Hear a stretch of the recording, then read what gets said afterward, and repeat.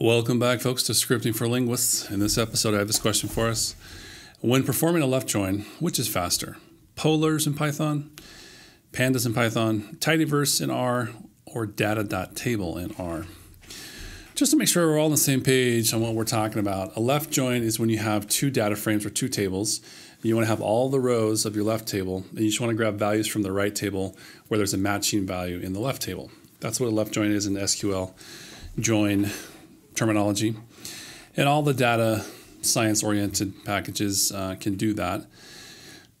And just to be clear on why you'd want to do that in corpus linguistics, you would want to do that when you have, for example, concordance lines like I have here. I have all of the words that end in the letters ED in about a quarter of the Spotify podcast data set. And there are 3.9 million rows in this data frame right here. And I want to get the frequency from a frequency list. So let's jump over to our frequency list, which is this one. And we have, I'll just jump to the top here real quick. And we have the as the most frequent word in English in this data set. Yep, that makes sense. These are all good. If we want to find the first word in the top concordance line, which was reminded, it occurs 3,129 times. So we want to take that value and put it in a new column on the right-hand side of our concordance lines, right? Concordance lines are keyword and context displays. There's another term for it. We have the pre-context, the actual match or node that you search for with a regex, probably a regular expression. And then you have some post-context. And then I want to add a new column where I have the frequency of these words. So this is where a left join would be useful. I want all the rows in my concordance display. Let's actually do this so we can look at it left and right. Let's go like this.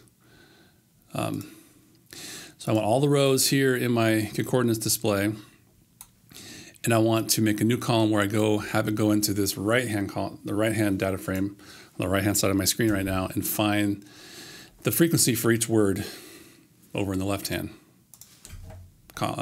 table data frame. There it is. So I just put it in manually there, but we wanted to do it for all 3.9 million, rows for us automatically. So that's what a left join is. So our contenders in this episode smackdown between these four contenders is Polars, which is a new data frame and data analysis toolkit that is written in Rust, the Rust programming language, which is super fast. And it has a Python API that I'll use. It has data frames for the new era. And Polars is an open source library for data manipulation, known for being one of the fastest data processing solutions on a single machine. Awesome. So they have a join method on their data frame that allows you to do left joins right here with this how argument. And you can specify what columns you want there with left on, right on. So we're going to use Polars and that join method specifically. Another contender in this smackdown is Pandas. And Pandas has a merge method on their data frames. Actually, it's on the package. But yeah, you can do the same thing. You can do a how. You use a how argument and say left join. And you have a left on, right on to name the columns. The column in the left-hand table or data frame that holds the value you want to match with the column on the right-hand data frame. Good. And then one of the OGs, at least for me, an OG, is Tidyverse, and specifically the dplyr package. I started learning dplyr back in 2014. I did a workshop with Hadley Wickham at a Use R conference at UCLA that year. And it's awesome. I use dplyr and Tidyverse a lot, and I feel very comfortable in it. They have a left join function as well there. And then data.table is also an R package that has the ability to do left joins and many other things as well. And they say it is fast, programming speed, fast speed, memory efficient, I think it's written in C under the hood, whereas dplyr is written in C++ under the hood. So yeah, empirically, I want to know what's going to happen when I do a big join between, for example, let's go back here. I have 3.9 million rows in this concordance display. Excel can't display all of them at once, but there are 3.9 in this CSV file that came into Excel here. And then in my frequency list, I think it's like almost 300,000 rows, 242,000 rows of frequencies A lot of half axes down there at the bottom, just words that occur only once. But so yeah, let's see how it goes. Let's take a look at our code, and let's look at Python first. So we're going to do 100 trials. We're going to do 100 merges and see how long it takes each of those, and we'll look at a display here in a minute. So here's Pandas, and here we have the .merge function in Pandas. I'm going to merge. My concordance line is the left-hand data frame. My frequency is the right-hand data frame. So I want all rows of the concordance display. I just want to grab frequencies from that frequency right-hand data frame. Good. I'm going to time that particular operation right there between lines 18 and 20. Then I'll write it out to the hard drive on a CSV file, in a CSV file, so I can look at it later, look at all four together. And then here's polars. It's nearly the same idea, but in this case, the join is actually a method on one of the data frames. So I have a concordance data frame, and I have a frequency data frame in polars. I'm going to call the join method on the concordance data frame and do the same thing. I'm just going to do a left join there on line 29. And I'm also going to time that operation. Good. Though that's polars and pandas. Obviously, polars is a shout out to pandas, meaning they're using the name polars, as in polar bear, as a nod to pandas and panda bears. Let's jump over to R. And in R, I have, I'm using both data.table as well as Tidyverse, which loads in dplyr, which is the actual package that does the left join. They each have their own file reading functions, so I use those there. I'm going to do 100 iterations as well. Here's the Tidyverse or dplyr one. There's a left join right there. Joining those two together and joining by those column names. Going to time that, write it out to the hard drive, that same CSV file. And here's data.table, same idea. In this case, I believe it's updating the memory location. It's modifying in place rather than making a copy, whereas the other three are making copies, if I'm not mistaken. But anyway, so there we have it. I'll write it out to the hard drive there. So let's just take a look right away at the results, and here they are. So the left-hand side, the left-hand plot there is data.table.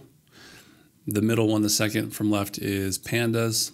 The third is polars, and the far right is Tidyverse. So the main takeaway, not the main, but the first takeaway is that Tidyverse is taking a lot longer on average and has a big variability of how long it takes.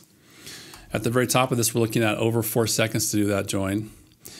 At the bottom, we're below a half a second. There's a lot of variability in how long it takes. It took those 100 iterations to do the join. So we're just going to actually zoom in down there on the other three. Let's go like this, hit that. Let's zoom in just down a second or slower or quicker, that is, down here. So what do we see?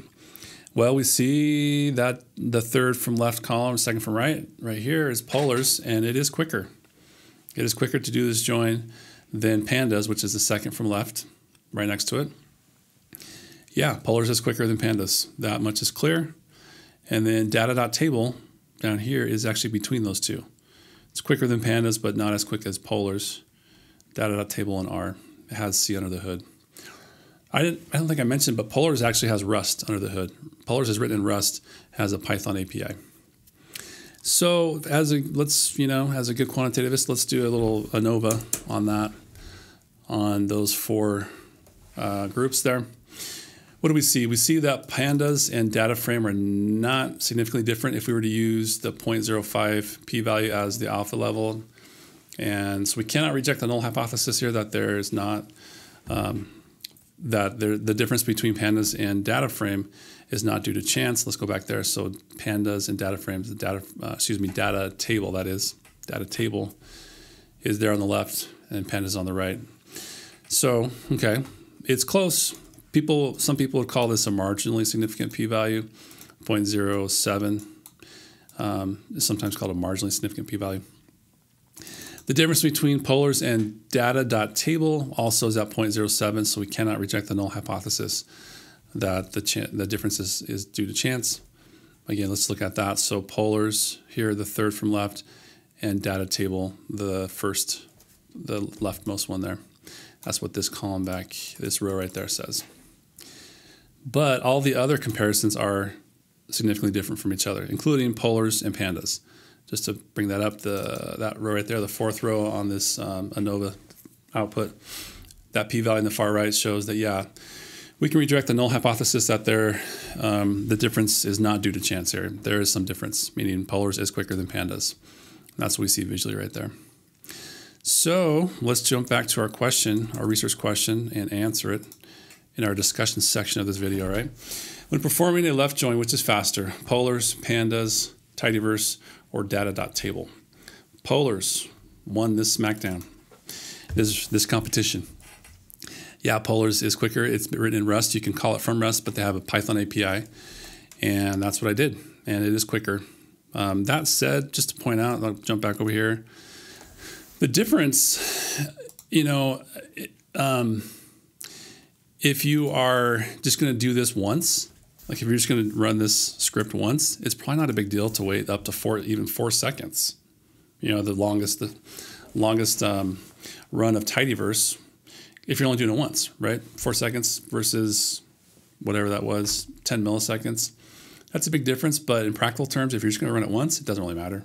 You could just let it run for 4 seconds and you'll be fine.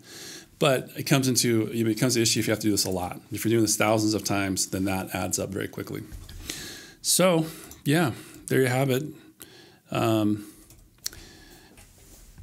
Polars is quicker than pandas and not significantly quicker than data.table in this run, but marginally. Some people call it marginally significantly quicker. But polars was the quickest in this benchmark here. Thanks for watching. Don't forget to like, comment, and subscribe. Thanks. See you next time.